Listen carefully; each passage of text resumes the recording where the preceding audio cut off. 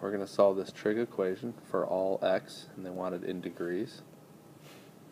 So the first thing to recognize is I don't have a sine, or I have both sine and cosine. So the easiest way to deal with this usually is just to square both sides. Now when you square both sides, you may be introducing some more solutions into the equation. Think about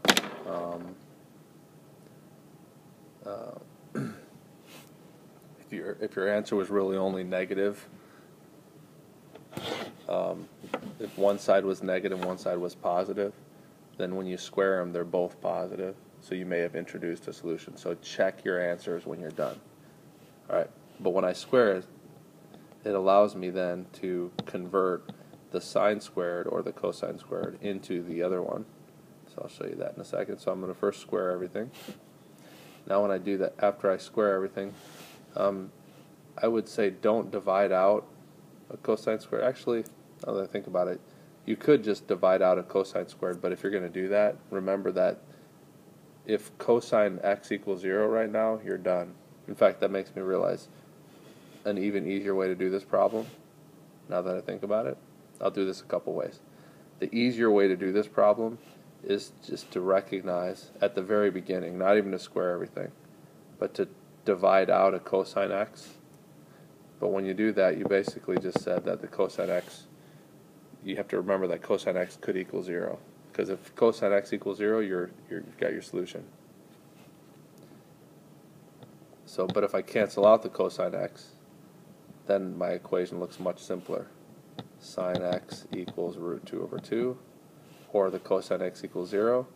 The sine x, which is your y-coordinate, is root 2 over 2 at 45 degrees plus or minus 360 degrees, and in the second quadrant it's what, 135 degrees plus or minus 360 degrees.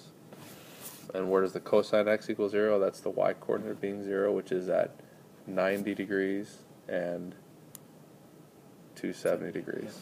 But there's an easier way to write that. You just need to write 90 degrees plus or minus 180 degrees. And that way you don't need to write the 270. So there are your answers right there. Alright? The other way that you could have done it, you can stop the video now if you understand that, but here's another way you might have tried to do this problem, would be to square both sides, not to cancel out the x squared and square both sides. I'll do this quickly. Sine squared x cosine squared x equals 2 cosine squared x.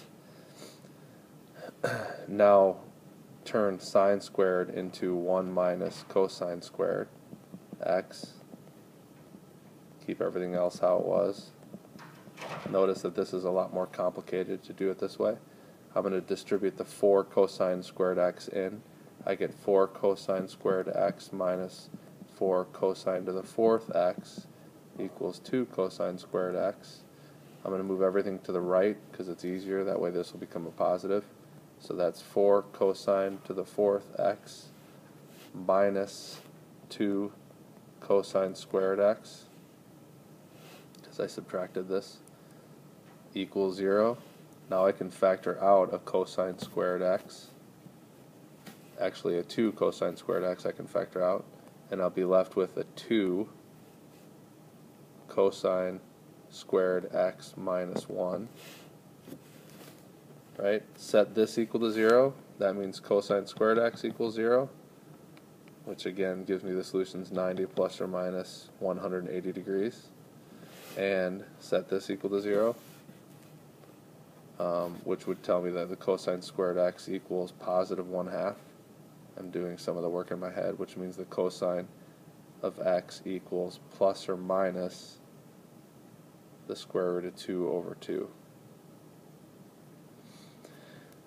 One thing I forgot to do before was to check for extraneous solutions, but actually I didn't really have to do that because in the other one I didn't square both of them. But you'll see with this one I will get extraneous solutions because they don't all, this answer would give you 45 degrees, 135 degrees, 215 degrees, and 235 degrees.